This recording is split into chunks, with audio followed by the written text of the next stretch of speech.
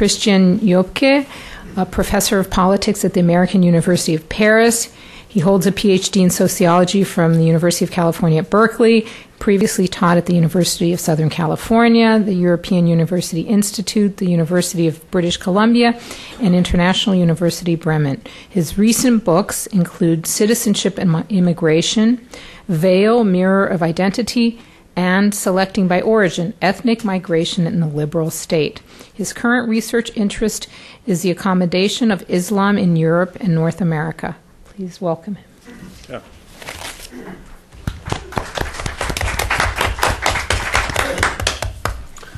Thank you. I'm happy to be here.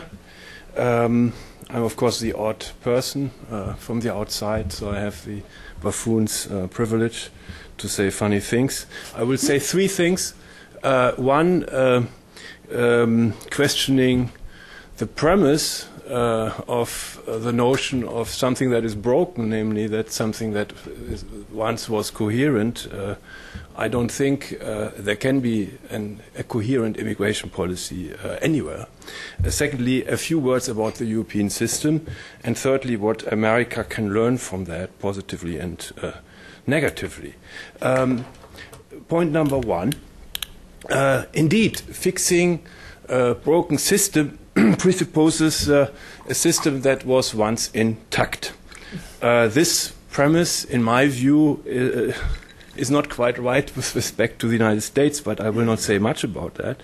It is wholly inadequate with respect to Europe, which never had anything akin to a coherent immigration system at any point in time.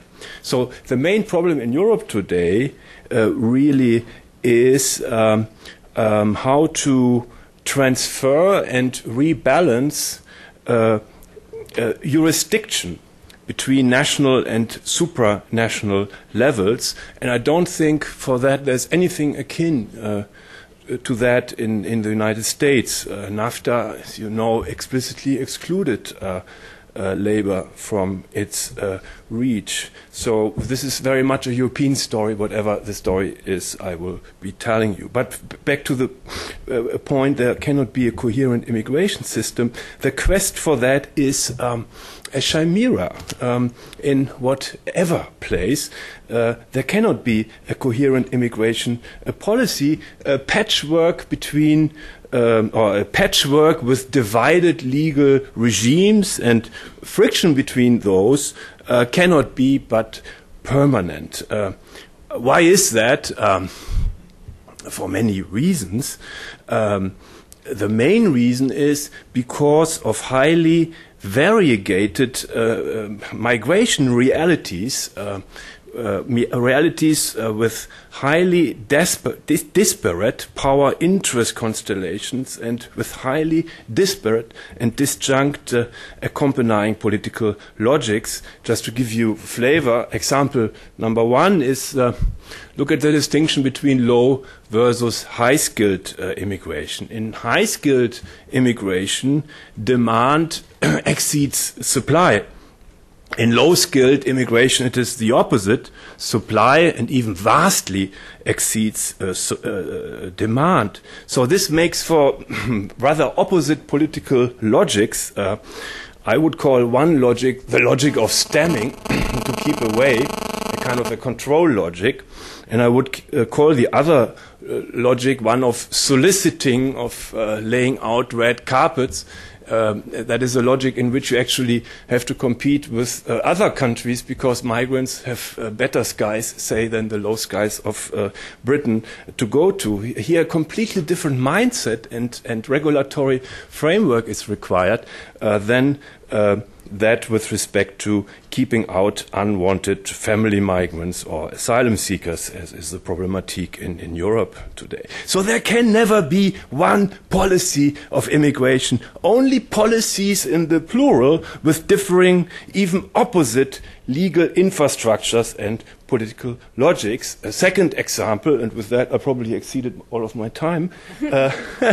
Look at the distinction that drives you, of course, a lot, legal versus illegal immigration.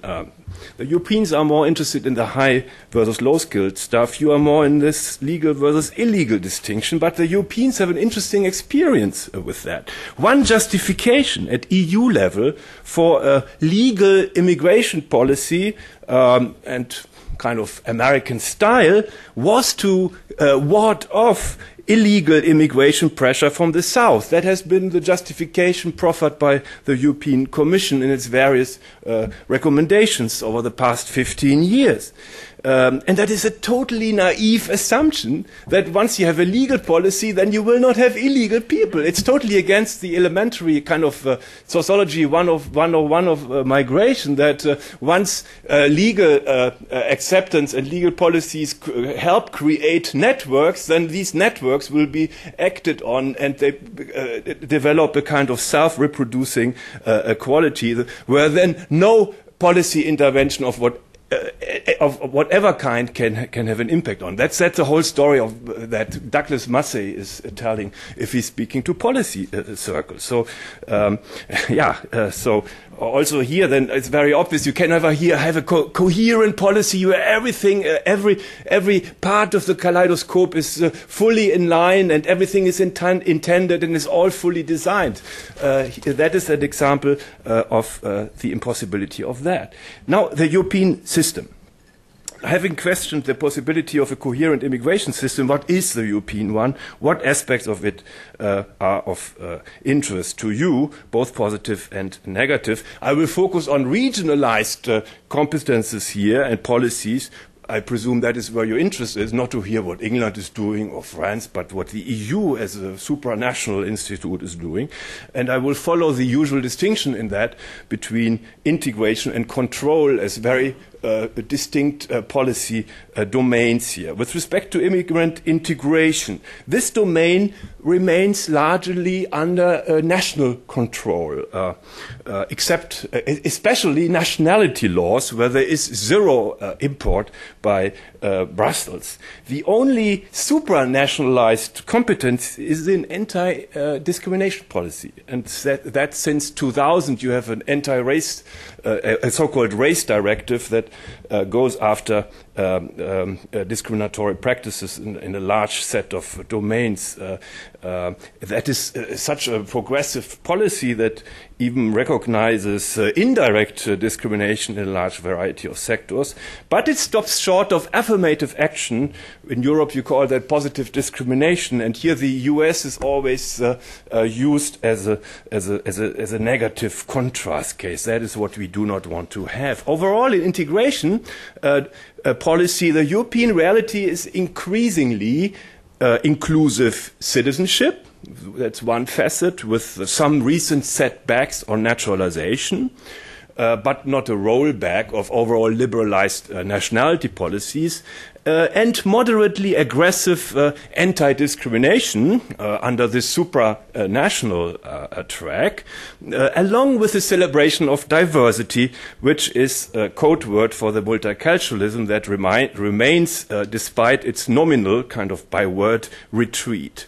And this part of the European system, of the European integration system, looks very American, if you want, very inclusive. Diversity is a pop word. Even Sarkozy wanted to write it into the French Constitution. He didn't succeed with that, but he is very American sounding in that respect. There's one difference on the integration side where Europe makes it sets a different accent, and that is with respect to so-called civic integration policies for newcomers, which here have largely, particularly in the Netherlands, repressive connotations, and whose indirect purpose is to restrict unwanted family migration. And I say that only in brackets here. This fusion here of integration and control agendas is largely unknown in the US, where family migration has remained surprisingly uncontested. It would be really interesting to compare and contrast the different debates surrounding family immigration in Europe and in the US, or rather the absence of a debate on that in the US, and the high prominence of family migration in Europe. But let me stop here with respect to integration. Immigration control which is really the major focus, despite the panel this morning, I presume, in this notion of broken system. Here, the making of a European immigration policy has been on the agenda since the Amsterdam Treaty in 1997, and significant advances have been made in this direction of supranationalizing immigration control. What drives this supranationalization of controls? That Europe is really now at the brink of having a coordinated Euro-level immigration policy. It helps undercut very liberal rules at domestic level. Liberal rules that are good for immigrants with respect to family rights, with respect to residence rights, etc. And these are liberal rules that at domestic level are protected by very aggressive, especially constitutional courts. There is no plenary power in Europe that makes life for migrants in that respect, in legal respect, a bit easier, I think, than in America. Member states wish to supranationalize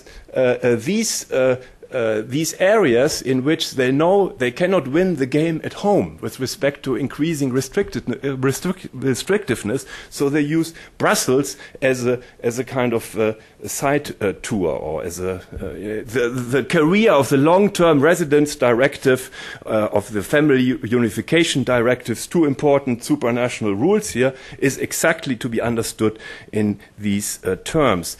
However, member states' control desires, which are meant to be realized through the Brussels route, notoriously underestimate the rights-focused interventionism by the European Court of Justice that then mobilize certain progressive aspects of European law, most importantly free movement rights, in favor of immigrants. That is already very visible if you follow the legal details. By now, under supranational competence, in terms of these European Council directives, are almost all aspects of immigration policy, except labor migration. Examples being distribution of short-term visa, asylum determination, long-term resident status, family reunification, entry and residence of students and researchers. All of that is supranationalized. In addition, there have been a host of, call it, operational measures at EU level, sophisticated information and identification systems, SIS, VIS, Eurodac, whatever, and I don't even know what these acronyms stand for, except that they are very nasty things in terms of collecting information. And what you have is a multinational border control, so-called Frontex, which is not a preservative, but it's Europe's multinational border control. It does not really replace, but it complements in advisory function national border guards. So what is the last bastion of still nationalized control with respect to immigration? It is economic migration. In my logic, what you can easily explain why this is the last bastion of still nationalized control, because decisions over economic migration are always discretionary at from the point of view of the receiving state. There is no need here to undercut too generous rights on the part of immigrants through the Brussels route. The one council directive that has so far been issued on economic migration is on high-skilled immigration, the so-called Blue Card directive, which actually came in law just in May of this year. Blue Card obviously is modeled on the Green Card. However, the Blue Card will not make the Green Card fear and tremble. There are certain deficiencies of that deficient version of the real thing. It is only temporary for a maximum of 4 years, though it is renewable. National discretion has been left fully in place, so the European scheme does not really overrule existing or still to be created national schemes of high-skilled migration. European countries then can recruit labor migrants according to the European or according to the national framework. Bizarre coexistence here. National sovereignty is left left in place even with respect to nominally free movement of high-skilled immigrants after an initial 18-month period. That is kind of the core of the directive. But even here, a second member state can always say no if a high-skilled migrant wishes to move after 18 months from the member state of first acceptance. And this does destroy the one competitive advantage of Europe. You know, when the blue card was to be announced, there was this major selling point. We can really compete with America if we have an admissions system which gives the migrant access to 27 labor markets simultaneously. And then you can just, in winter, you can go to Palermo, and in the summer, you go for a cool shower to Bergen, Norway, say. Norway wouldn't work. That would work because it's part of the enlarged European space. Exactly that purpose has unfortunately not been realized. So the blue card is a funny first foray into the last bastion of still nationalized migration control, which is with respect to economic migration. And I conclude, what can the US now learn positively and negatively? Positively, that was a point that Alajnikov mentioned already yesterday. Negatively speaking about the US here, courts with their individual rights agenda are really central to the European immigration system. There is nothing akin to plenary power here. And if any immigration system has to balance, on the one side, the interest of migrants with the interest of the various actors and sectors of the receiving society, then immigrant interests are in principle better protected in Europe than in the US, but only with respect to legal integration. This is immediately kind of counterbalanced by political disadvantages that migrants face in Europe, because there is nothing akin to the absorptive political system and party system that you have in the United States that could be of advantage to migrants. So with respect to the legal framework is quite progressive in many respects with respect to the intervention possibilities of courts, but the political framework, political incorporation is rather weak and weakly developed, and no much changes in the opposite direction are on the horizon. Negatively speaking, the European, kind of the negative lesson to draw, the European immigration system is indeed still premised on the exceptional and temporary only nature of migration. It is still a guest worker systems of sorts. The logic is one of gradual status confirmation or consolidation over time. There is no routine trajectory from legal permanent resident status at entry to citizenship at the end. I say that only in brackets here. The only country where legal permanent residency is available at entry, American style if you want, or Canadian style, is curiously Germany, but that only within a very restrictive policy that accepts a handful of high-skilled immigrants per year. So Europe is still and will remain a continent in which immigration is kind of extraneous to the system and exceptional and not central to nation building. But I heard something interesting that was against my prejudices today.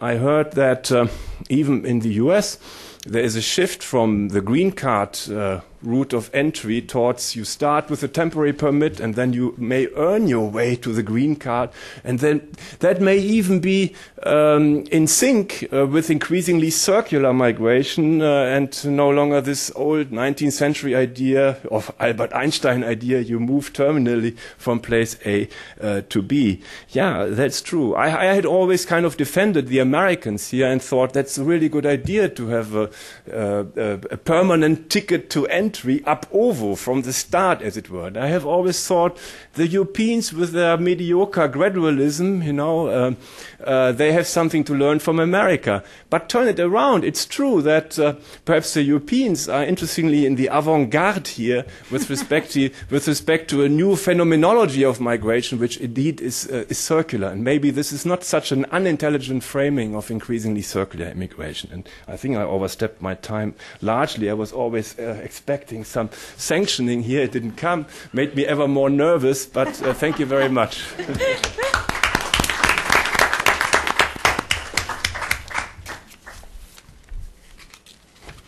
Now we'll have Elena Letona, Executive Director of the Centro Presente in Boston, co-founder and Associate Director of the National Alliance of Latin American and Caribbean Communities, and an Executive Committee member of the Salvadoran American National Network. She's a native of El Salvador with over 20 years of work in the nonprofit arena. After earning an undergraduate degree at the Oberlin Conservatory in Piano and History of Music, she received a PhD in Public Policy from the University of Massachusetts. Let's welcome Elena.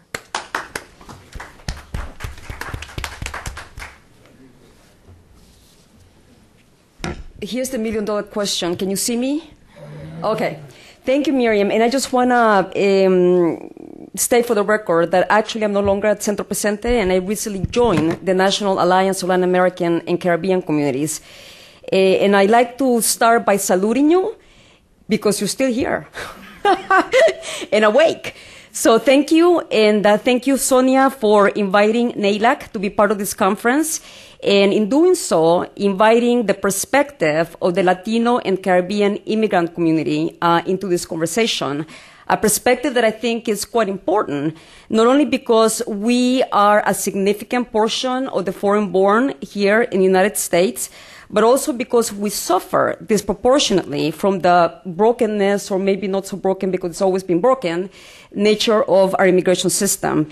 So I like to start by saying that we have been calling for comprehensive immigration reform for a number of years now, and some would argue that we've been calling for comprehensive immigration reform since at least 1996, when IIRA was enacted.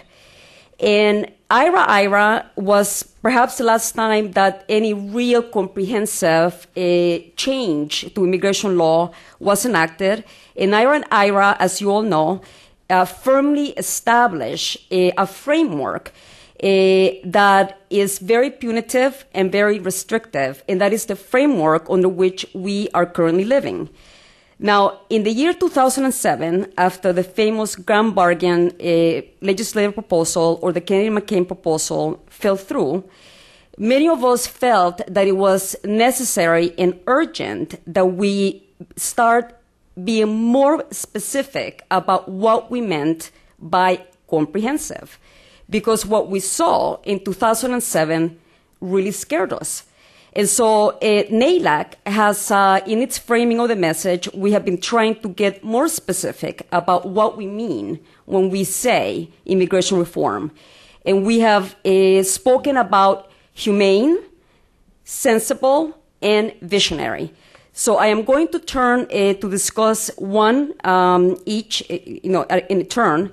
And here I'd like to first say that it has been very gratifying to have heard all the prior speakers, because I will be echoing a lot of the ideas that have been posed in the prior panels, and that suggests to me the emergence of themes that hopefully will be integrated into a new legislative framework. And so I probably won't be saying too much new. I will be echoing many of those thoughts and hopefully complementing with some other ideas. So first, humane. To us, that has almost everything to do with the framing of immigrants right now. And by that, I mean as illegal aliens, and worse yet, as illegal criminal aliens. Now, if you ask yourselves, if that is our starting point, if that is the view that we have of immigrants, clearly is not surprising that we are ending with very punitive and very restrictive policies.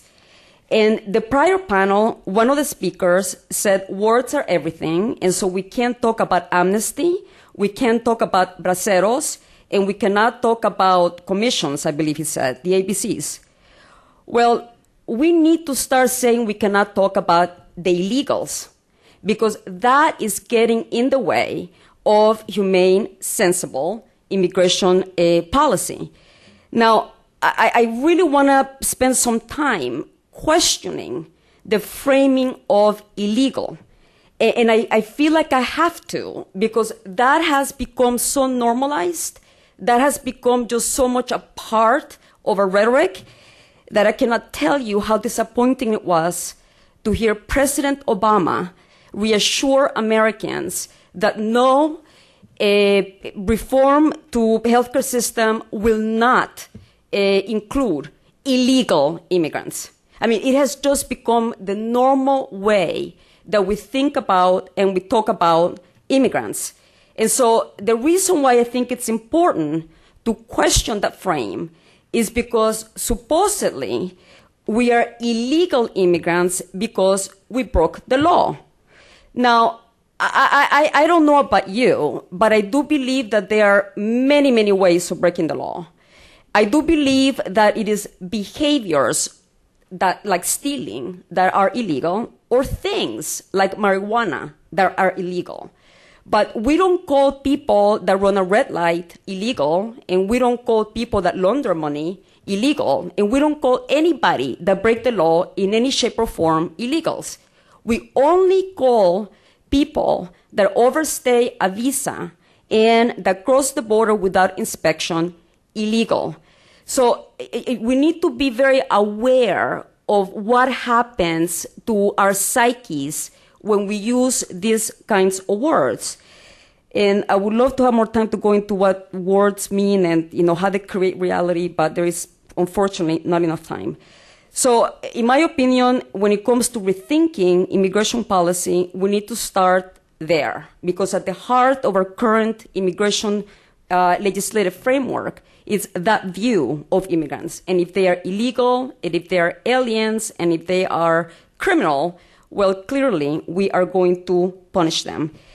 The other thing I want to say about the term, about the framing of illegal and legal, is that in reality is kind of like a false dichotomy in reality, because in our communities, we are multi-status families. And so, for example, one of the arguments that I heard being used in favor of the DREAM Act or policies like in-state tuition is, don't punish the children for the sins of their parents. Okay, so deport the parents but keep the kids? I mean, you know, the whole illegal thing, again, is presenting a huge and very problematic barrier to our moving forward, you know, with visionary immigration reform. The last thing I'm going to say about this subject is that, in the end, illegal alien is a total abstraction. And I love the picture in David Bacon's slideshow. You know, there was a woman carrying a banner that said, "I'm not an alien, I'm from this earth." I just love that. I was born on this earth. But what I mean about an abstraction is that while we are reacting and enacting policy, you know, for illegal immigrants, we are okay with these people picking our fruit, you know, cleaning our bathrooms, taking care of our children, our elderly, etc., etc. And we are not connecting with the reality that that which we are rejecting and fearing and othering are actually the people that we are relying on for very important services. And very briefly, I want to share with you an anecdote that happened to me a couple of years ago when I was still at Centro Presente. And I was here in Washington, D.C. as part of, you know, advocacy work that we were doing. And I think it was around the time of the Kennedy-McCain bill, as a matter of fact. And so we were visiting Senator Kennedy's, que en paz descanse, office.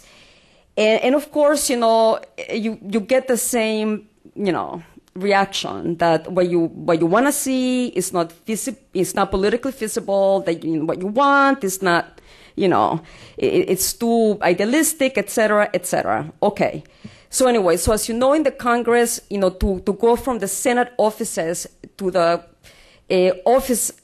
House of Representatives offices, you have to cross the Capitol, right? So we started walking from the Senate offices, you know, towards the other end.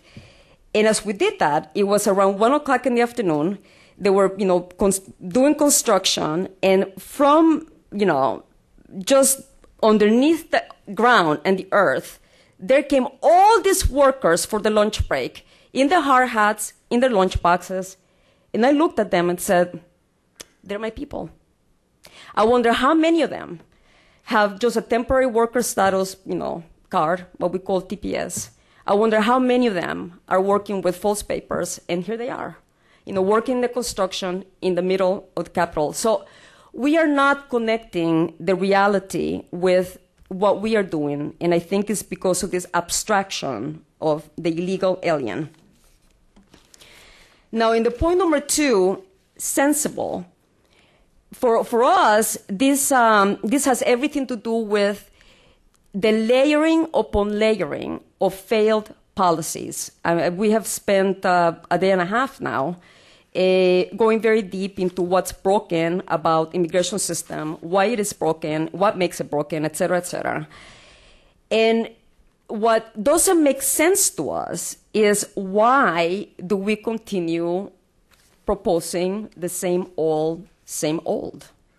If these policies have not been effective in stemming migration flows, if these policies have not been effective in responding to the labor market needs, if these policies have not been effective in protecting the rights of millions of people, why are we continuing to propose the same old, same old?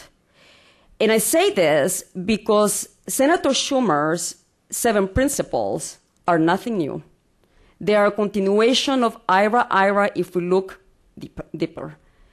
The so-called Grand Bargain of 2007 was nothing new. So that to us is not logical.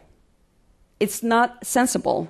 So in terms of rethinking immigration policy, we need to truly grapple with that reality, take a very critical look, ask very critical questions as to why do we have these policies, what do they accomplish, what is the cost benefit of having these policies and continuing these policies, and if it is way too idealistic to wish for the abolishment of the most egregious aspects of the 1996 law, then at the very least, let us not add more layers to an already problematic and broken system. Now, finally, in terms of visionary, here we are talking about the necessity of understanding immigration within the broader context of U.S. foreign and international trade policy.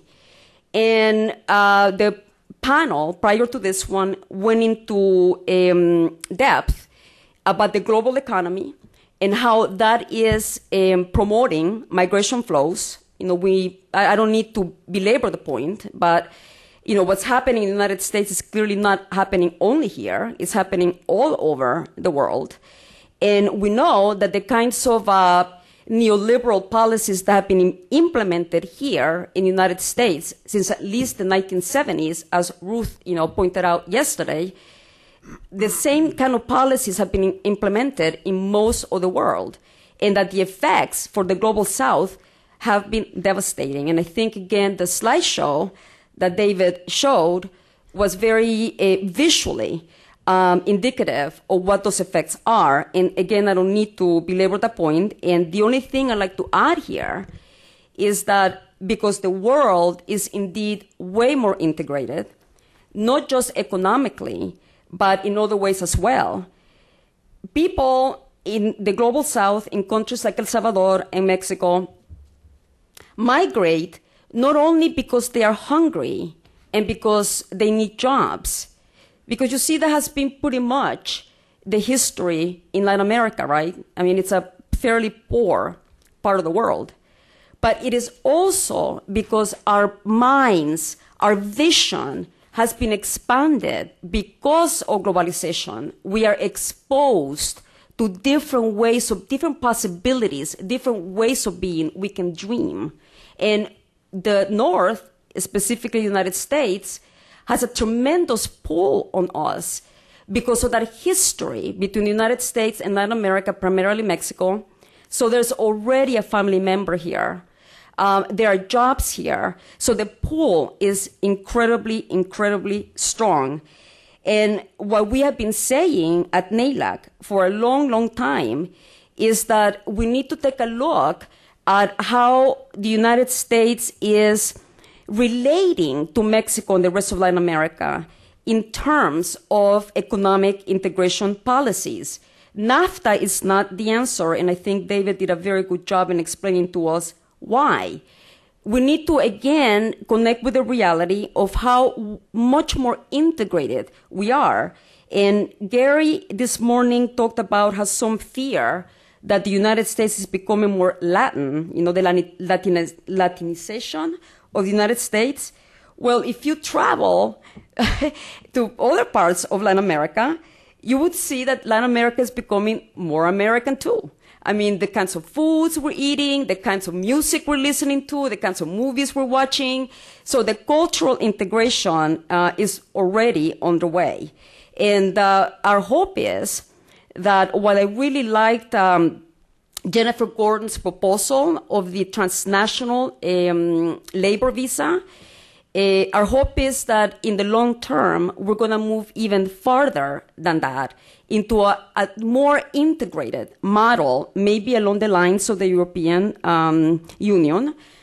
That would be really nice, because we think that the future is in that kind of regional integration.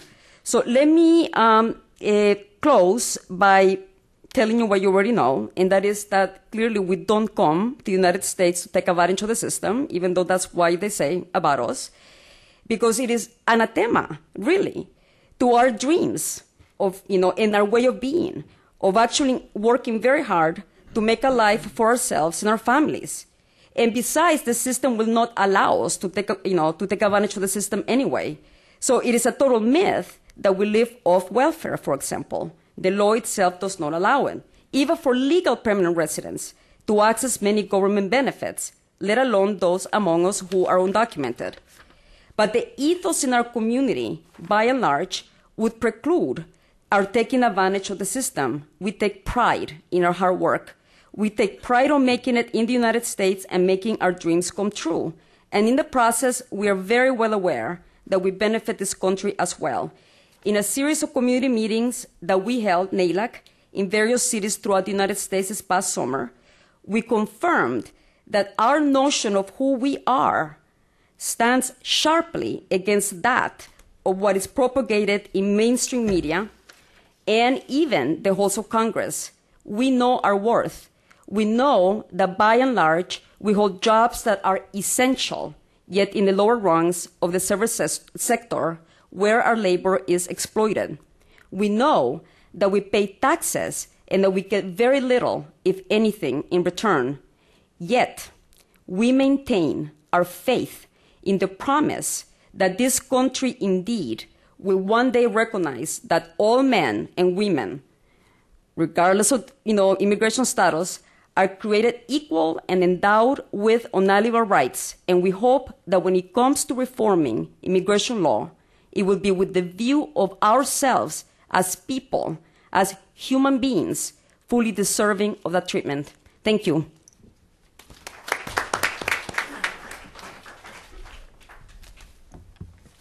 Our next speaker is Richard T. Fulton, Director of National and Legislative Affairs in the American Jewish Committee's Office of Government and International Affairs in Washington, D.C. He coordinates AJC's domestic policy activities as well as overseeing legislative advocacy on a range of concerns, including religious liberty, civil rights, immigration, energy security, and foreign affairs. He was a member of the National Immigration Forum and testified on immigration issues before the U.S. Commission on Civil Rights. He was also a litigator with a New York law firm. He received his BA in political science from New York University and his law degree from Harvard Law School. Let's welcome Richard Fulton. Thank you. It's really a great pleasure and honor to be here and to participate in this conversation, which has now, with the last two speakers, begun with a reflection on the title of this session.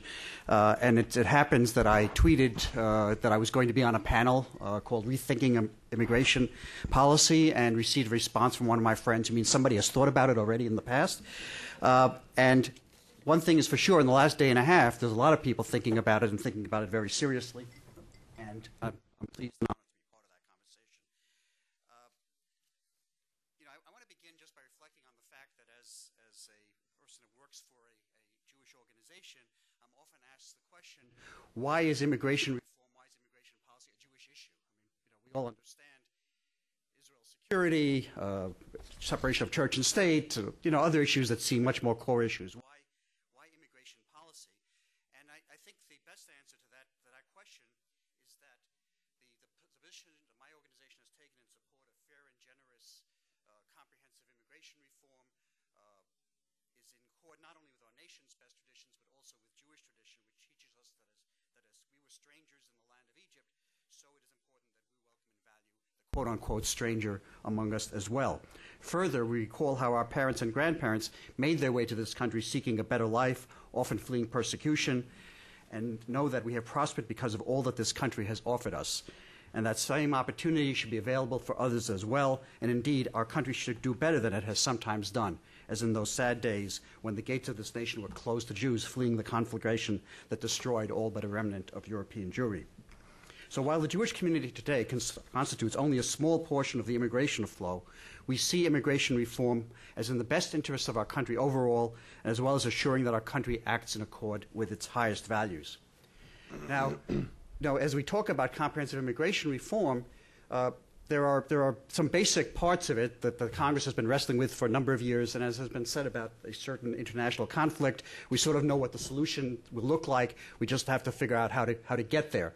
And in this case, what Congress has been considering for a while has been legalization, dealing with future flows. Many argue family unification has to be part of this structure, and as well, issues of border security and enforcement. And I will focus my remarks today on those couple of last key aspects of the urgent need for the reform of our immigration system to be effective in keeping out those who wish to do us harm, and to discuss how that can be done in a fashion consistent with due process and humane treatment, but understanding that even as we have seen that the enforcement-only approach has been an utter failure and cannot be the way in which we deal with immigration reform, so also as we think about immigration reform, I'm focusing on these issues, but in the understanding that they have to be part of a bigger picture of immigration reform. In short, our nation has a right and obligation to safeguard its borders, as well as to make and enforce its sovereign determinations as to who shall be allowed to immigrate to this country and who shall not. This is separate from the question of what the substance of those determinations is going to be, and about that we've heard some very thoughtful remarks over this day and a half, and that's a conversation that has to be had, but it's a separate conversation from, since Professor Alenikov notwithstanding, we're not quite yet at the end of the nation state. We need to think about what we as a nation have to do to safeguard our own security at the same time as we move towards a better and more humane immigration policy. And at the same time, of course, we have to push back against the unfortunate tendency in some quarters to equate immigrants, undocumented and otherwise, and asylum seekers with terrorists. This should and must be rejected. The great preponderance of those seeking to immigrate to this country do so to seek better lives for themselves, and sometimes because they've been singled out for persecution at home. Whether or not they will ultimately be allowed to enter and remain in the United States, and even whether they seek entry in accord with our laws, we remain obligated to treat these people with dignity, to provide due process to the extent it is, as it were, due, and ensure humane treatment. Now, why did I just use that phrase, due process, as it were, due? Because I do think we have to make a distinction between human rights and separately, to some extent, international law, as opposed to the constitutional law and the extent to which it provides protection for people who are seeking entry into the United States. And there is, I think, some good question as to how exactly, in what way and to what extent the Constitution applies to people who are not yet present in the United States. But it is not, again, to say that there are not standards of international law and even of human rights that have to be applied to how we're going to deal with those people. having said all of this, the challenge of border control and enforcement are only made more difficult by the existence of a sea of undocumented immigrants in which those who seek to do us harm potentially can swim, not to mention the potential of their entry due to failures of our entry processes. And were there not already good and sufficient reasons, and there are, for moving towards a path to normalization and rationalization of future flows that are core aspects of comprehensive immigration reform, the need to address those national security concerns would provide a sound basis for moving in that direction. In addition, I should say also, as a person that deals with Congress, I think we also have to look at the political reality of the fact that even if we didn't think that security issues were intertwined with what our immigration policy is going to be, certainly members of Congress think that. And if we think we're going to get some kind of reform that doesn't deal in a serious way with issues of security, of border control, and enforcement, if we think that we're going to get some kind of comprehensive immigration reform that deals with those issues without dealing with those two specific issues, we're fooling ourselves. It's just not going to happen. And so, it's been a challenge for us as part of a coalition that's sometimes working in coalition with our partners who are part of the cause fighting for comprehensive immigration reform, that issues of security and enforcement are sometimes treated, in effect, as dirty words, that we have coalitional statements in which we struggle to even have the need to protect security through comprehensive immigration reform referenced because they have seen the security imperative used sometimes as an excuse for dehumanizing and failing to provide dignity to those who are seeking to have entered that country. So we have a difficult road to walk sometimes in trying at the one hand to enforce the need for dignified treatment of individuals, for assuring that there's humane treatment, and on the other hand, to assure that these security concerns are addressed.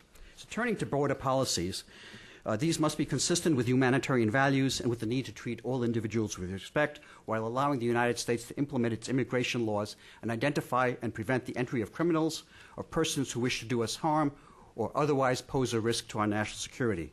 In updating border security measures, there should be greater intelligence sharing regarding potential terrorists among the nation's intelligence and gatekeeper agencies, increased use of the state-of-the-art anti-fraud technology to create counterfeit-resistant passports and visas and analyze suspect documents, layers of security with multiple screening points for those departing and arriving at the United States, and improvements in the system that track foreign nationals who enter and leave the U.S., including much more vigorous monitoring, or more vigorous monitoring anyway, of those who enter with student, visitor, or employment visas, and other aspects of that as well.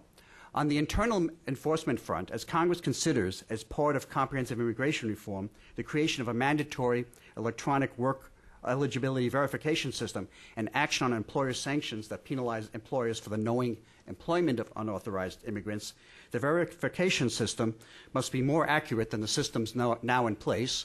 We know that that reliance on the current systems has really grave potential for denying work to people who are perfectly eligible to work, and should incorporate adequate safeguards to protect workers from the discrimination that has far too often accompanied efforts by employers and officials ostensibly directed toward assuring that only those eligible to work are employed in the workplace. What form will this take? Will it take the form of an improved and expanded E-Verify system? Will it take the form of some biometric identifier? I don't pretend to have the answer to that as I stand here today, but that is, as things are moving, it seems very likely that is going to be part of a comprehensive system. Similarly, while it is doubtful that we will ever see a complete end to resort to raids and detentions, to the extent these are used as a means of immigration enforcement, they should be narrowly tailored, they should respect human rights, they should be effectuated in a fashion consistent with due process for all persons. The administration just recently announced a change in its practices affecting detainees. As often happens in these cases, it's been attacked politically from both sides of the spectrum, but they're moving towards a system who have announced policy changes to have a system of separating detainees who are accused of serious crimes from asylum seekers and those who are accused only of entering the country. I use the word illegally, advisedly, creating alternatives to detention, and providing adequate health care for detainees and creating a more effective system of oversight for detention facilities. Indiscriminate immigration enforcement raids in homes and workplaces have caused needless trauma and hardship for thousands of individuals, separating families, destroying communities, and threatening the basic rights of immigrants and U.S. citizens alike. Similarly, the suffering caused by the 287G program, which has led to widespread misuse of local law enforcement in civil immigration matters and racial profiling and done huge harm to the principle of local policing, underscores the problems with current U.S. immigration policies and the urgent need for reform. So the administration and Congress should therefore reduce the use of detention as an immigration enforcement mechanism, especially with respect to vulnerable groups and those seeking asylum, and improve detention conditions by enacting clear, enforceable reforms that include rigorous medical treatment standards, increased access to pastoral care, legal counsel, and legal orientation programs. Furthermore, the government should expedite the release of asylum seekers and others who pose no risk to the community and expand the use of community-based alternatives to detention, which are more humane and cost-effective. In sum, it is time to enact legislation that includes the following: the opportunity for hardworking immigrants who are already contributing to this country to come out of the shadows, to regularize their status upon satisfaction of reasonable criteria, and over time pursue an option to become lawful permanent residents and eventually U.S. citizens. It's time to reform our family-based immigration system to significantly reduce waiting times for separated families who currently wait many years to be reunited, to create legal avenues for workers and their families who wish to migrate to the U.S. to enter our country and to work in a safe, legal, and orderly manner, and border protection and enforcement policies that are consistent with humanitarian values and with the need to treat all individuals with respect while allowing the authorities to carry out the critical task of identifying and preventing entry of terrorists and dangerous criminals, as well as implement our immigration laws. The sum of these measures will bolster our national security, even as it better moves our nation toward a more humane and rational immigration policy. And I'll close by saying that even as we must be mindful of the intersection between immigration and security policy, we should not make the mistake of imagining that they are identical, and it is critical also that our elected officials and all of us conduct the immigration reform debate in a civil and respectful manner, mindful not to blame immigrants for our social and economic ills or for the atrocities committed by the few who have carried out or would want to carry out acts of terrorism. A polarized process lacking in civility hinders deliberative discourse and fails to serve our nation's best interests.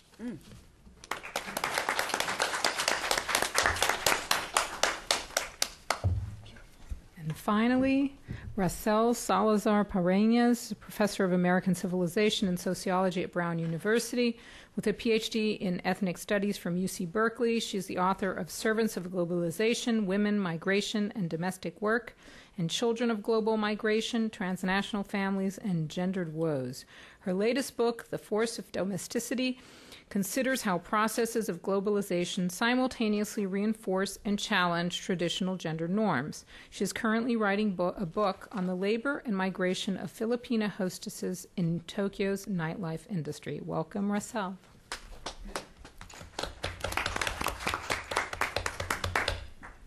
So I want to thank the organizers for inviting me here. I feel like Sonia's my new academic buddy. We were in Odense, Denmark, a couple of weeks ago. We're here again today, and then we're going to be somewhere in Europe again next year, right? So yeah. So what I'm going to say actually mirrors a lot of what Richard Fulton just said, and I feel like the conference is going to come full circle because I'm going to make the same argument that Mei Ngai did, and she was the first speaker in this workshop conference, and she was emphasizing how migration is not family-driven, but it's labor-driven, and she was calling attention to the problems of the preference category set up in the 1965 immigration law, and then that was revisited again in the 1990 immigration law. So I'm going to do the same thing. I also want to show, what I want to also show is how, and this is also in direct response to the young man from UC Berkeley earlier, that I think it's really important for us to always look at the family and labor as intertwined as we revisit immigration policies, and things agreeing with me. And I think it's important to, because our conditions of labor must always ensure our human rights, and our right to a family life is a central human right that we have, that we should make sure that all of our workers have. And a third point I want to make is since yesterday we've focused a lot on legalization, and that we think there's kind of underlying assumption that if we get legalized, then that's the answer to everything. But I want to show, what I want to point out is that legalization is not the answer, because oftentimes the conditions of legalization are quite inhumane. And I think it's my phone. But I'm doing that so then I don't go over time. Okay. Like I was saying, I think we have to be careful in just advocating for the legalization of immigrants, because oftentimes authorized migrants who are legally here, not just as guest workers, but as legal permanent residents, face their own set of exclusion. And so I want to give you, as an ethnographer, I'm going to give you 3 examples of when that happens. And so to do that, what I really want to do is I make these points by revisiting then this idea, like I said, that family reunification is the cornerstone of U.S. immigration policies, and the U.S. did that in 1965 to make itself look like this humanitarian country. And so from the surface, we do look quite humanitarian because we give immediate family reunification to immediate family members, right? So parents and children less than 21 years old of citizens of this country can come in, and that's not the case in Europe. And then the latest UN Human Development Report said that about 70% of migrants that come into the U.S. are indeed family-based migrants. But what I want to show is sometimes the law actually forcibly separates migrants from their families, and so I want to give you some examples of when that happens. So that actually occurs in the case of domestic workers that get legalized. So most domestic workers in this country remain undocumented, but those who are, quote, fortunate enough to get sponsored by the employer face this experience of what you can actually say is indentured servitude. So in this country, there's this program called the Labor Certification Program. And under this program, like Department of Labor lists jobs every month, and if your job is listed there, you can sponsor a particular migrant worker for legal permanent residency, and domestic work is one of those jobs. So if employer sponsors you as a domestic worker, the time that you get sponsored to the time that you get your green card, you're what is called an out-of-status migrant.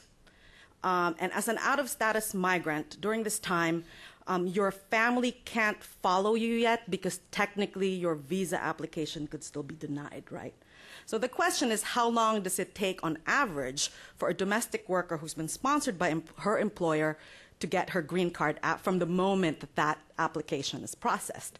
So according to Damayan, which is it's a nonprofit organization that's affiliated with Domestic Worker United in New York, it takes an average of 10 years for this person to get her green card. So what is her conditions of labor and migration during those 10 years? So first, she's actually coming in as a labor migrant, but then she's not a laborer, because technically in the U.S., a domestic worker is not a laborer. So then she's not protected by the Fair Labor Standards Act, which basically entitles her to overtime pay. So you can just imagine her, she's probably underpaid, she's overworked, and then to top it all off, she doesn't get to see her family. So technically she can go back to the country where she came from, but then she really risks not being able to come back here. And then, like I said, she can't so her kids and her spouse can't follow her during this whole time. So you see 10 years of forcible separation. And so in my study of children left behind in the Philippines by their migrant parents, I met many children of domestic workers in this situation. And what's amazing is that, let's say, a mother sponsors her child. Well, what if she's over 21 years old by the time her mother gets her green card? So then she doesn't qualify for immediate family reunification anymore. Because of the 1990 law, legal permanent residents can actually get immediate family reunification, right?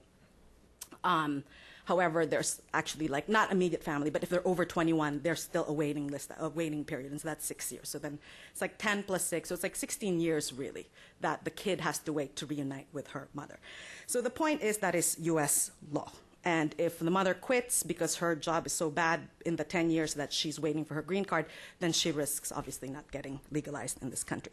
So the point I want to make is, let's see what time it is. The point I want to make is, it's really important then that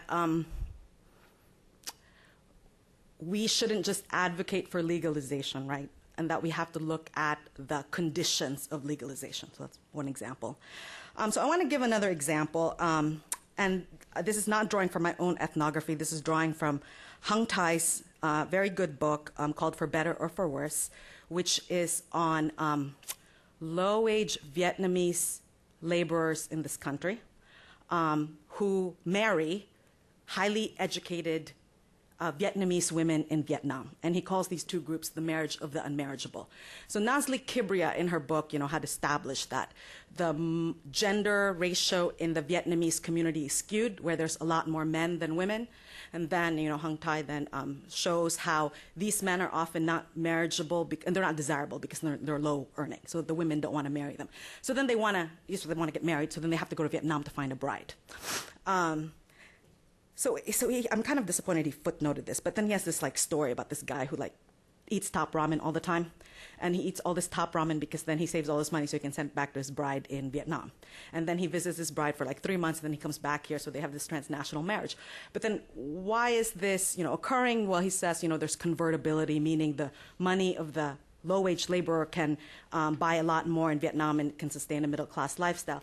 But if you actually look at the footnote of his book, one other reason that this occurs is that man does not sometimes qualify to sponsor his bride, because since 1996, to sponsor a foreigner into this country, you have to earn at least 125% the poverty line. So then you can see then this low-wage Vietnamese migrant worker struggling and working very hard, let's say as a dishwasher, that was his sample, the guy he was looking at, in the United States, but then he is denied the ability to have a family life because he's too poor. So that's one other scenario. Of course, there's ways to go around that. You can get a richer relative to sponsor your wife, your bride. But in his case, in his study, the longest that a couple was separated was 7 years until the husband was able to earn enough money for his wife to join him. And then do I have time to give a last example? Yes. And then the last example I want to give is, it was mentioned already, which is the mixed status families. And so you have these families in which there's an undocumented parent, and then the family, and then his children or her children are U.S. citizens born in the United States. So prior to 1996, these families were, protected with these, principles of human rights that the family have the right to be together, and if a family can prove that the deportation of the undocumented parent will cause extreme hardship to them, then they can, the judge can enforce what's called a cancellation of removal. And so since 1996. That human right has been denied these mixed status families. Mm-hmm. And that the law particularly says then that, so I'm going to quote it here, that it says that showing that an alien's United States citizen child would fare less well in the alien's country of nationality than in the United States does not establish exceptional or extremely unusual hardship, and thus would not support a grant of relief under this provision, unquote. So before you could say that if I get deported, my kid would face hardship. Now that's they don't really want the undocumented person to get immigration benefits through their U.S. citizen child, right? So then what happens then when they get deported, then they have to stay outside of the country for at least 3 to 10 years before they can get reunited again. So I just wanted to give these 3 examples to show how human rights are often denied legal residents of this country, and that this notion, like May was saying, that migration laws are family-driven. I think my examples show that they're clearly false. It's a very selective process of what kind of families that the United States is allowing. And I think, we should emphasize that, family reunification being the cornerstone of U.S. immigration policy. We should establish that it's a myth. I do think that it is not necessary for us to say, we should have a family-driven migration policy. I think it's okay to be realistic, to have a labor-driven migration policy like it is right now.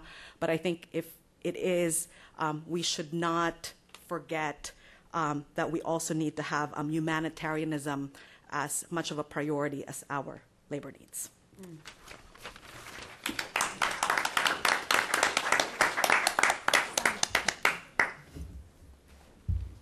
Any questions? Let me play devil's advocate with you for a moment, Rochelle. Oh, let me play devil's advocate with you for a moment. There is an expansion of what we conceive of as human rights that obviously is not incorporated into the creation of national rights by the state, by the sovereign state that people are in. So in your Vietnamese example, right, if he's married before they come here, then the entire family joins the visa holder. So it is, in a sense, the choice of the U.S. legislature to encourage people to marry in this country, right, and not to bring country girls, country guys here by marrying them afterwards. Now, today we might consider that a violation of some kind of human right to marry as one wishes, but is it therefore an obligation on states to facilitate the entry into that country of someone without treating them as a new applicant? Okay, so it's partly about the relation. The question is ultimately about the relationship between an evolving conception of human rights and state or government prerogatives. Your nanny, who is sponsored and waits for a long time, is, as we learned in the first discussion, in that kind of boat because she's from one of the 4 countries that is heavily backlogged. Now, that is a question that ought to be addressed head on, but she could be from 120 other countries and have immediate access for her family. So that's the kind of pseudo-unfriendly question for you. Are there other questions? Do you want me to just answer that? Here, why don't you gather a few questions? Okay. Any other questions?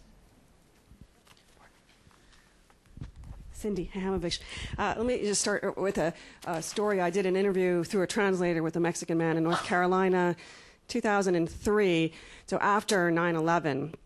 And as he said, people kept calling him an Arab and a terrorist and so forth, and he's mistaking him for something he wasn't. And he said, "What can I blow up on $5 an hour?"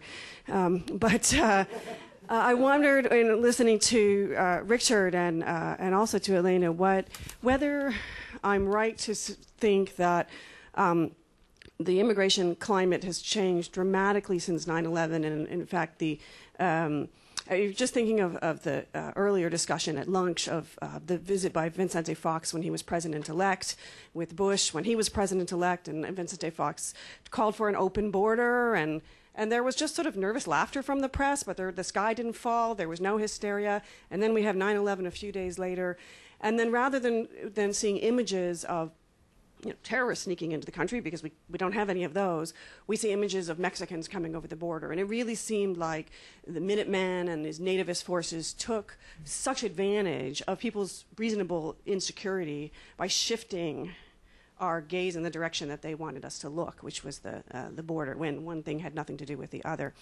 So that's my only concern about the security issue, is that it's connecting issues that in some ways are very separate and really need to be separated. Gary?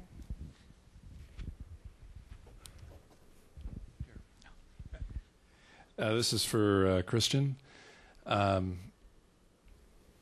It would help me a lot, not just me, but those of us who are interested in immigration in the U.S., to find out as much as we can about other systems in the world that exist, Europe's being one of them. And so I found your comments really interesting, and I wanted to ask you to elaborate on a couple points. One is, you mentioned very briefly that family integration, reunification is not an important principle of immigration policy in Europe. And if I heard you correctly, and I want you to elaborate on that.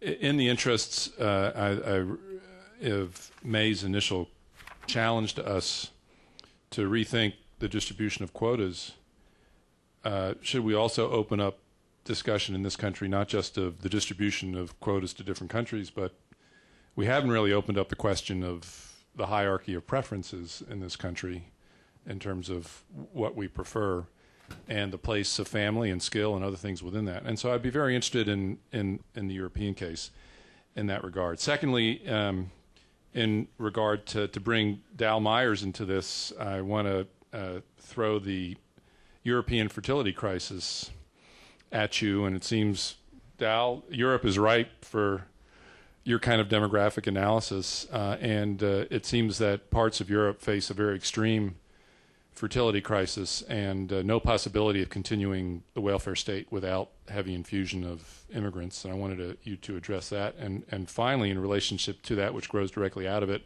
I noticed the last line of your biography, what you're working on now, which I don't think you mentioned in your talk, which is Islam in Europe and North America. So the second issue ties directly to the third, which is the numbers of immigrants to Europe who are likely to be Muslim, how Europe is dealing with this, and how you see the European example of that integration, non-integration, versus the case of the United States. So. Are you planning to have us here for the whole weekend? Yes. I don't want to leave. Okay, so Russell.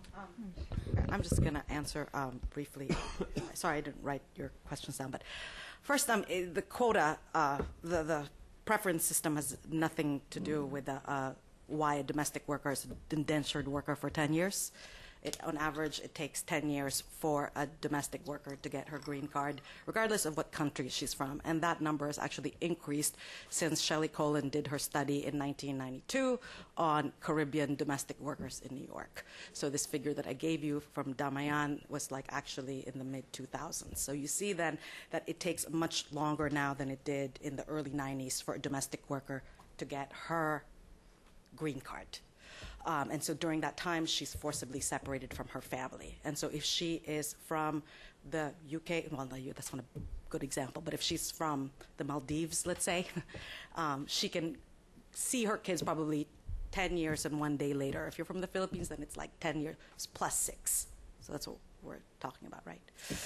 And then the question of the Vietnamese migrant, I just want to actually clarify that they're from here, like they are working here, they came here, let's say, as infants, and they decided to marry a Vietnamese woman.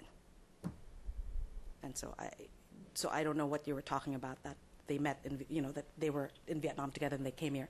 So you also have to look at this group as like a refugee group, right? And as a refugee group, I think they have different status than other migrants. No, now you've lost me. I mean, we're going to talk about these things. We have to at least have some shared understanding of what the regulations and the data and the baseline. So I'm just talking about an average American. If you're not rich enough, then you can't marry a foreigner. That's the only thing I'm saying. Regardless, they can be from Vietnam, they can be from the South, they can be from anywhere.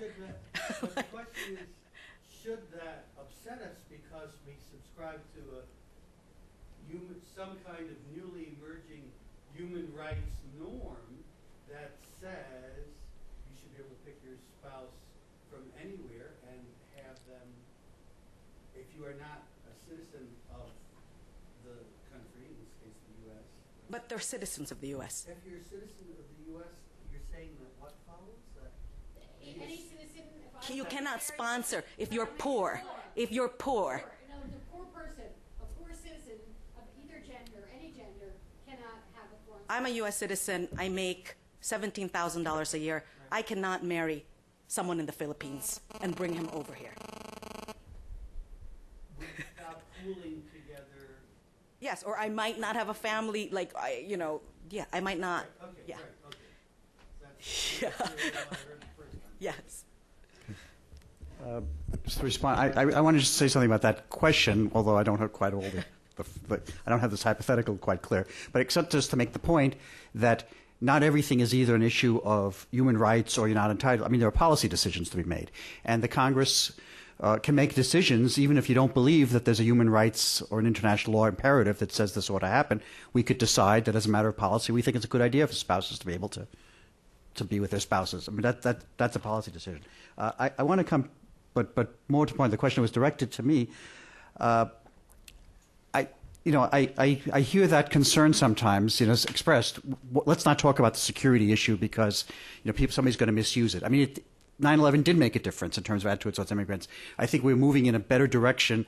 You had these bad laws that were enacted in '96. They began to be rolled back. Some of us began to detect different changes in attitudes towards immigrants, and then 9/11 happens with all kinds of ripple effects, some of which is the very unfortunate conflation of immigrants and even more remarkably, people fleeing persecution with dangers in terms of terrorism. So that there's that danger. On the other hand, if to try to deal with that, we want to pretend it's not a dangerous world out there. Remember, Hill Street Blues, it's dangerous out there. It is dangerous out there. There are people that do want to come to this country that would want to do all of us great harm. And so we have to have systems that at the one time try to deal with that as reasonably and as unhistorical a fashion as we possibly can, and put in place, and at the same time not make this a closed society in terms of who gets to come here. And we can't deal with that if we don't accept the fact that there are dangers and threats that we have to address. And more than that, even if we think we can, we don't want to address them, the folks that are making our laws are certainly aware of those dangers. And God forbid, that they're not tough enough, and then something awful happens, and you're only going to see an acceleration of that effect. So we have to be realistic about what the nature is of those that mean to do us harm, and as best as we can, without stereotyping and without casting aspersions on those who are not responsible for it, build a system that both protects us and enables us to be as open a society as we can in what is still a dangerous world. Very briefly to the question, yes, absolutely, 9/11 made things worse. But I would also argue that things were not necessarily headed in the right direction, even when Fox and Bush were talking to each other. And the reasons are the following. Let us not forget Prop 187. Let us not forget 1996. And one question that has not been addressed so directly throughout the conference is race and the United States' uneasy relationship with new immigrants, and now the fact that we are, by and large, immigrants of color. So, and the last thing I would mention here is that I believe, and I'm not the only one that believes this, that the issue of immigrants right now, the illegality, the Mexicans, the Latinos, whatever, is very much a part of the extreme right-wing agenda, strategy. And we say that because when we look at what happened over the summer around the debate on healthcare reform, illegal immigrants. So what I'm trying to say is that the huge demographic shifts that have been happening since the 1990s, the extreme right wing is using all of that to tap into latent racism, xenophobia, blah, blah, blah, in the United States, and using, this issue of immigrants, to push forth their own agenda. So my sense is that even if 9/11 had not happened, somehow or another, it would have come up and it would have continued, what Prop 187 started in the 1990s.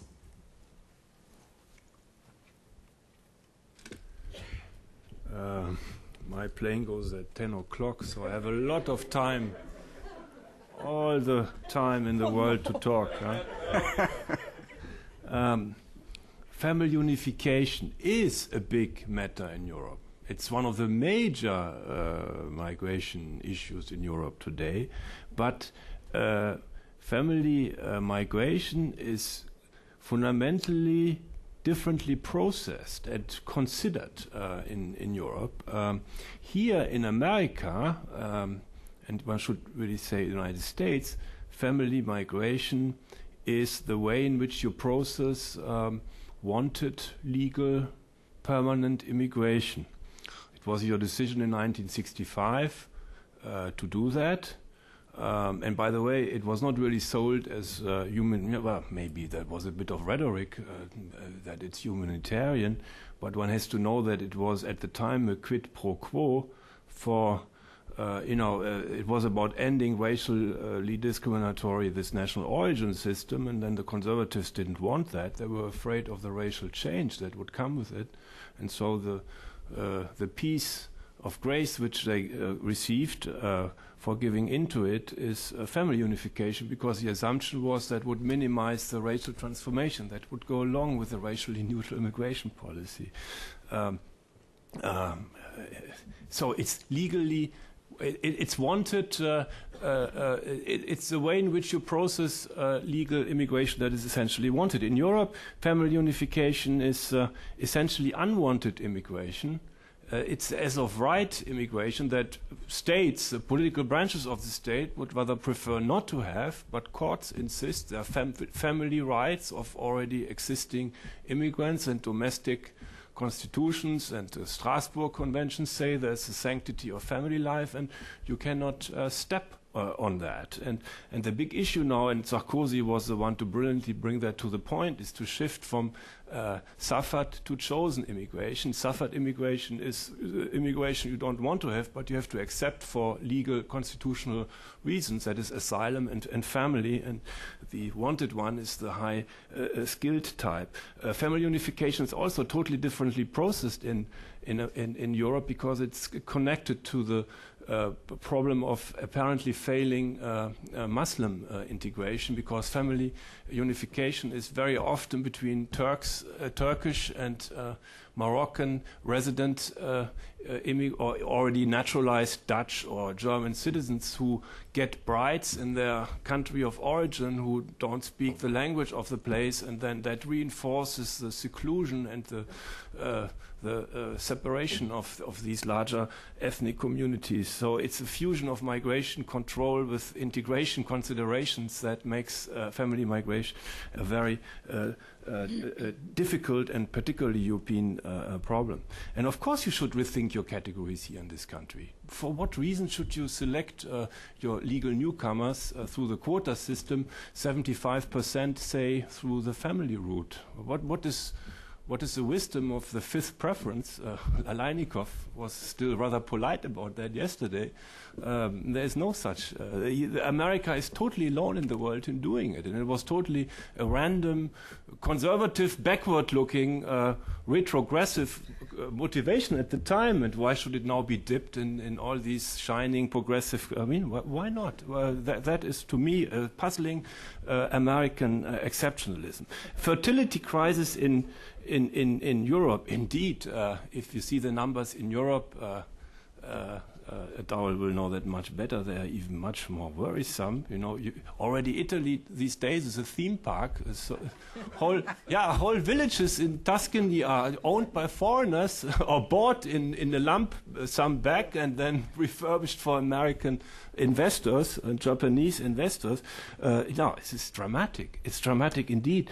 The problem, however, is no politician, no vote-seeking politician can speak that language.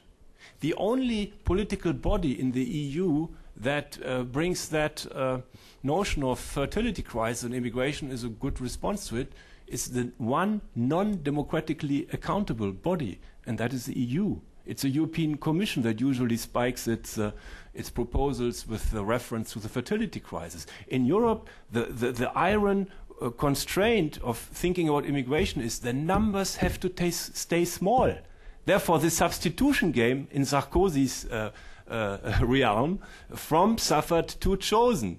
When America had the debate in 1990 about legal immigration, the genius solution was you increase the pie, so nobody will be trampled on. No one's interest will be... The ethnics, they shouted, of course, when family fifth preference was to be cut in order to enlarge the economic intake, and that was not possible because of their political presence here. So the pie was just increased, so that all in the end that logic is not possible in Europe because of the presence of right-wing populist movements and parties in most countries, and that's a big. Sarkozy, who was very progressive in many ways, the first thing he did after winning the presidency is creating a ministry for national identity. That is the immigration ministry, and that killed Le Pen. Yeah? So that is a condition that is much more difficult for vote-seeking politicians in Europe than in. So nobody can talk the fertility talk, even though the societies need it, absolutely. The logic of representative democracy is against it. Islam in Europe, and I still have 3 hours time here. In my view, those people get it wrong who think Islam is an issue in Europe because European states are, in principle, incapable of accommodating Islam in equitable, just terms. I don't think that is the case at all. There is very decent, very impressive institutional accommodation. I mean, the Veil story is, of course, the complete. The media are all about it, but it's the exception to the rule, as it were. Yeah. It's not a problem of how religion is processed. In Europe, it's a problem more or less of the demography of the Islamic. First, the numbers. 5 million. One doesn't know the real numbers in France, but it's an estimated between 6 million, probably 5 million. In Germany, it's 6 million. So the numbers are very, very high. The average immigrant in Europe is an Islamic immigrant, and that makes it's more visible as a phenomenon. And to this comes a second kind of demographic, sociological consideration. The average Islam immigrant to Europe is a kind of an ex-post-colonial immigrant. I mean, the offspring of the second and third generation. They have post-colonial origins, and that's a very poor, low-skilled immigrant intake. The average American Muslim immigrant is a Rolex-wearing Mercedes-Benz driver in Beverly Hills. I could see them in the early 1990s, or I could guess it was in Iran. They're very wealthy, and they were fleeing a regime that did too much of religion, so they have no instinct to have veils and all that stuff to be imported into America. So a lot with Islam is the universally available idiom in which the experience of disadvantage and of discrimination can be articulated. Globally, it's a globally available idiom because of globally politicized Islam, and you have the problem of the failure of second and third generation immigration, which is much more dramatic in Europe than anything you would have with Mexicans in this country. I don't know the precise situation about Mexicans, but it cannot be in any way comparable with the very, very dramatic failure of second and third generation Islamic immigrants. And they hear the tune of globally distributed Islam, and that speaks to them. You don't have the resonance for that tune among the much better doing, they go to school in America, they have jobs in America, Islamic ethnic groups in this country. Yeah.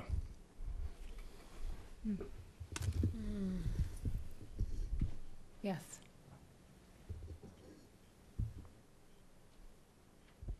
Otto Santana from UCLA. In this panel, I want to discuss the impact and effect of the immigrant rights movement in the last few years, and its potential for adding complexity to the debate and possible legislation. Would anyone want to comment? No, I would love to, just because, we've been, that's something very dear to our heart, and the work that we do. And when it comes to rethinking immigration policy, one of the things that I did not get the chance to say because of time is that we also need to rethink the way that we are funding the work. As we know, there is there's a desire that is accompanied by a lot of money, philanthropic dollars, to get immigration reform enacted. But the way that the funding strategy matches the legislative strategy has absolutely no connection to the grassroots. And I think that we're missing a great opportunity to take advantage of this moment to begin planting the seeds, or maybe not even planting the seeds, but nurturing those seeds that were planted in the year 2006 with those marches, to continue fostering the kind of civic engagement and the kind of immigrant incorporation, politically speaking, that the opening panel this morning spoke about. So I would conclude, my answer to you by saying that we come from countries in Latin America with very rich histories and traditions in organizing.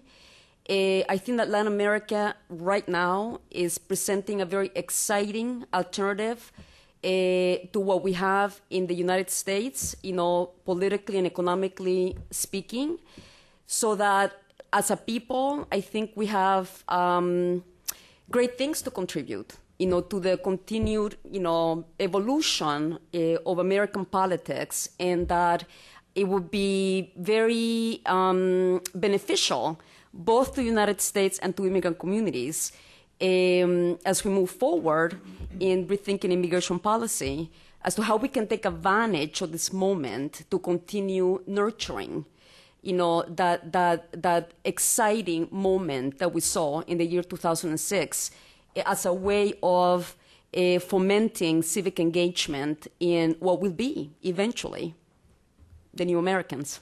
So. Okay. Very briefly. Okay, very briefly. I just wanted to perhaps differ, just touch, and this relates back to a comment we heard in an earlier panel about how immigration reform should not move forward by looking to what business interests are as well as those of immigrants. And my job is counting votes. And, maybe in terms of what immigration policy will look like 10 or 20 years ago, those are great observations. But in terms of, if there are people that are hurting right now because we don't have comprehensive immigration reform, and we have to think about what's doable in terms of, even in terms of taking into account interests that some of us may not preferably want to do so. And I think that has to be part of how we think about moving forward in strategizing and what we actually do to move towards immigration reform. Well, I think those are two very, very good notes to end on. I want to thank everybody once again for coming. I want to thank this panel and all of our panelists. I also want to really thank our staff here at the Wilson Center. You're not probably aware of all the incredible work they have been doing behind the scenes, pulling together at the last minute, especially our AV people. You may not have realized, but practically everybody in the AV department this morning was taking pictures except for the 3-month-old son of the actual official photographer. But otherwise, everybody was in here with a camera to make sure we had pictures of all this, which will be up on our website at some point. Thank you so much to my co-organizers for thinking about this, for coming up with such wonderful suggestions for panelists, and you'll be hearing from us in the future some version of this, either website or some kind of publication, or hopefully more meetings will come out of this, and we'll keep you informed of that. And thanks again to our sponsors, the Carnegie Foundation, Vanderbilt, Columbia, and University of Southern California, and the Mexico Institute of the Wilson Center. Thank you all for your generous support, and safe travels, and hope to see you again soon. Bye-bye.